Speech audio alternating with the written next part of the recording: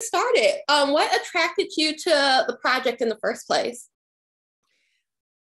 I mean, the audition came through just like any other audition I would get. But as soon as I saw that Jack and Jeff were attached to it, because I was such a huge fan of Lost, I was immediately intrigued. And then I read the breakdown and I was more intrigued. And then I read the breakdown of Sara and kind of her whole story, and was just like so drawn to it and drawn to the material. And yeah. And I mean, a show like this doesn't come around super often. So just to be able to have the opportunity to read for it in the first place was super exciting. But to get this, to get like further in the process and then to find out that I booked it was very surreal. Yeah. So, even though it's a bit of a new supernatural show, how do you relate to Sara and how are you guys different?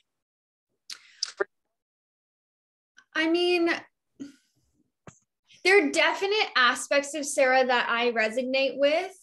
I feel that like every character, I don't want to obviously speak for everybody, but for me, every character that you play there are aspects of you in them. And I just there were parts of it that I had to pull from that weren't attached to me at all. And then there were parts of her that I resonate with, like her love for her family and her love for her brother. And that's kind of her driving force throughout the season, is how she wants to protect him, even though she doesn't go about it the right way. I definitely resonate with that and those values. But yeah, the crazier side of her, I had to kind of dig a little deeper to get to that part of it. And how did you get yourself in the headspace to play this sort of character? Is there like certain music that you listen to, things you read, things you researched? I did listen to a ton of music before I would go to set, and then as I was on set as well. That was very helpful. I think with different characters, you kind of find different ways into stepping into their shoes and their life. But music was very helpful for me. And just kind of, taking time alone and really thinking about like where she's coming from, and grounding myself into those circumstances and making that as vulnerable and authentic as possible within this grand scheme of everything that's going on. What music did you listen to for Sara? I listened to a lot of instrumental music. Yeah, I think that was the thing that kind of really helped me drop into it. Yeah, just a lot of instrumental stuff. Okay.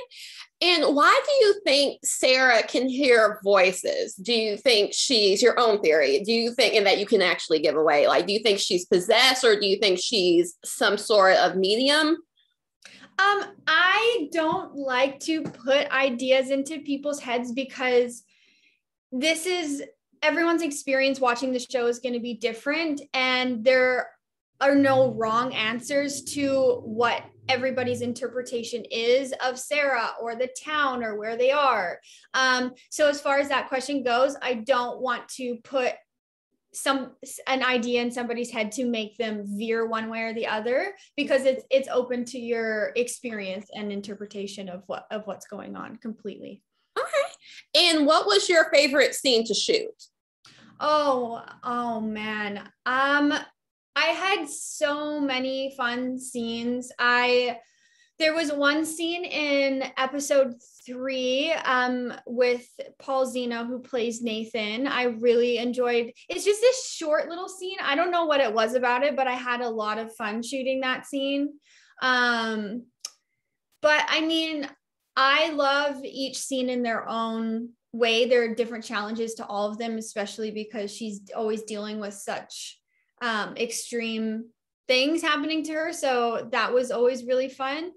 But Anytime I got to like working with my friend Chloe, who plays Christy, was super fun as well. Yeah, I mean, yeah, there were tons of scenes that I've really loved shooting. If you were living in the town, would you choose to live in Colony House or within the town?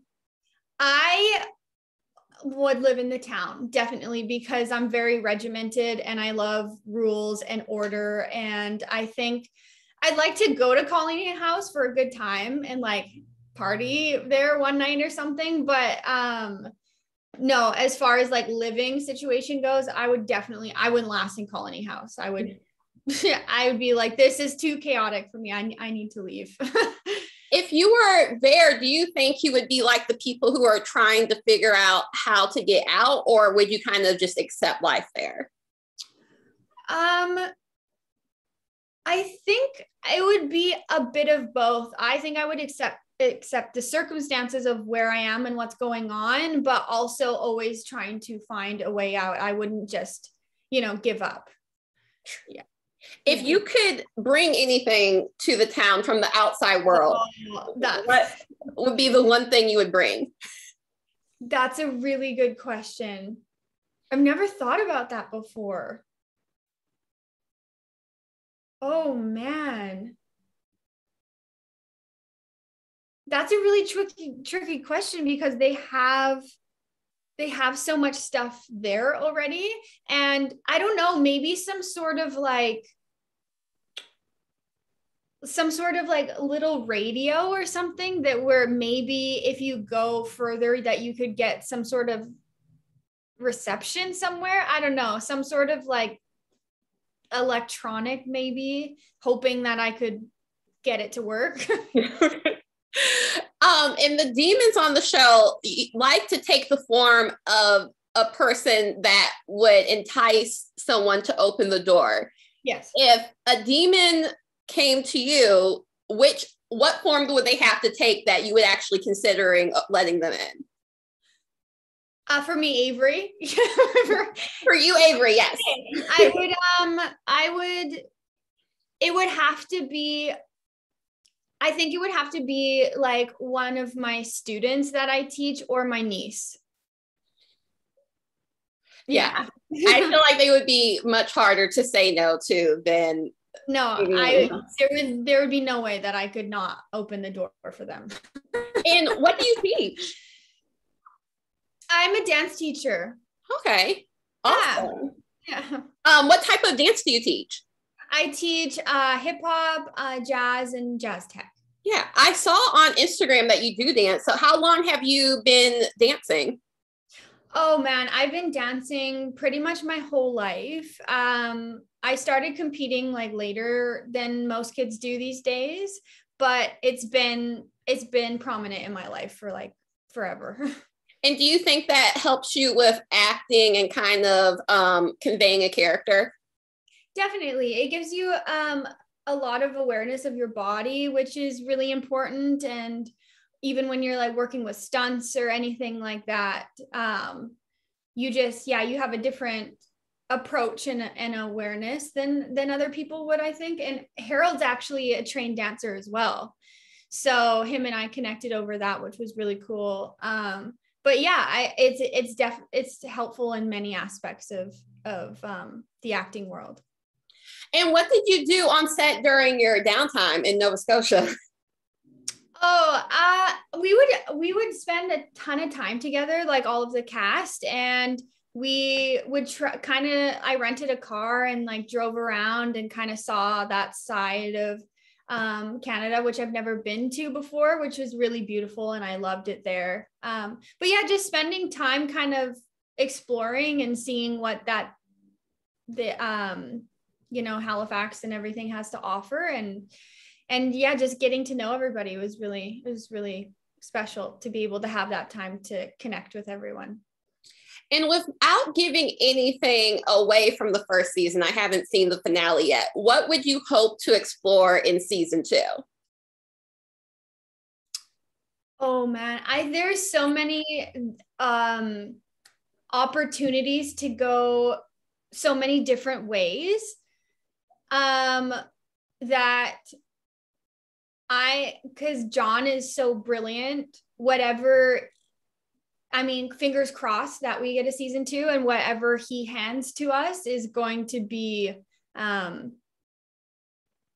to explore. So I'm just going to leave that up to him, because this is his brilliant show and his brilliant mind. And he has all the answers. Awesome. And From definitely is like a psychological thriller, but there is a lot of horror parts to it, and it's a bit gory. Do you have a favorite horror movie?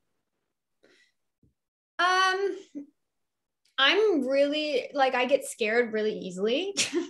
So I don't tend to watch a ton of horror movies. But the last one that I saw, because feel like I'm still recovering, was Parasite. Oh, wow. Yeah, that's a lot. That's a pretty heavy for a horror movie. Yeah. And so, and that movie was so well done. But yeah, I think that would be at the top of my list for the genre. Okay. Awesome. Well, thank you so much for taking the time to talk to me, and best of luck and hopes for season 2. Thank you. It was nice to meet you. Nice to meet you. Have a good one. Thanks. Bye. Bye.